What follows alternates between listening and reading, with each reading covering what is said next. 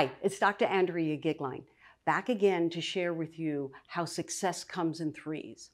This touch point is about the 3 E's: envision, execute, evaluate.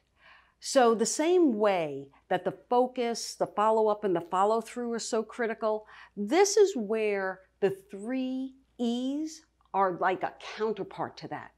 So many times we have a great idea, we envision something, and then we don't do anything else. You have to execute. You have to execute.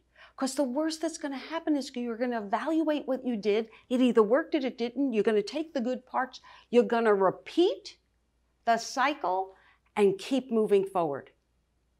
So those are the 3 E's. Tell me how they work for you. I look forward to your feedback. Thank you.